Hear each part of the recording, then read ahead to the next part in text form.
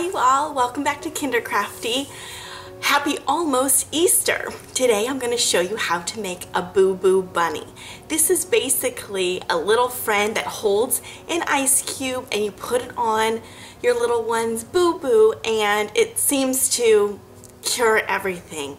We used to make these for our kindergartners every spring. This is not a Kindercrafty original. I got this idea from a veteran teacher. She was teaching kindergarten over 35 years and I think she's still teaching. She makes these every Easter for her class. So I got this idea from her, put my own little twist on it because you know how I am, and I actually am going to show you a couple of different versions of the Boo Boo Bunny.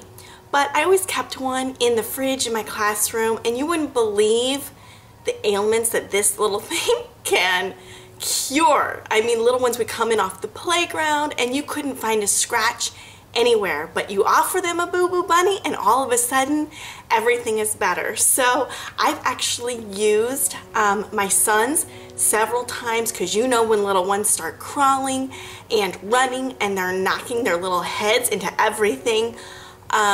And I actually have used his Boo Boo Bunny when he hit his mouth for the first time and got a bloody lip, and the washcloth is really great for that because if you need ice and you know there's blood, then the washcloth will soak up the blood and you can just throw it in the wash machine.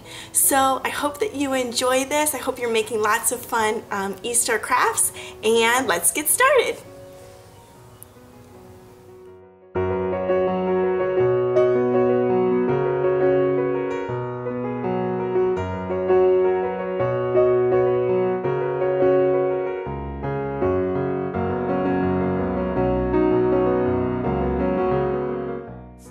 Okay, let's get started. You need some washcloths. I have 2 white washcloths I got at Target. And these are those ice cubes that are in the plastic that you can use over and over again and then they don't melt all over. So I got those at Bed Bath & Beyond. Plastic Easter eggs. You need some white pom-poms. Slightly larger than the pink pom-poms. The little pink ones are going to be for the nose, so you want those itty bitty ones, and some wiggle eyes. I got all 3 of those supplies at Michael's Arts and Crafts. And you need some ribbon. The blue ribbon I found at Dollar Tree, and the cream ribbon I already had in my supplies. You need some yarn. It could be white thread, just something to tie off your project with. Rubber bands. Scissors, of course, craft scissors, and your hot glue gun.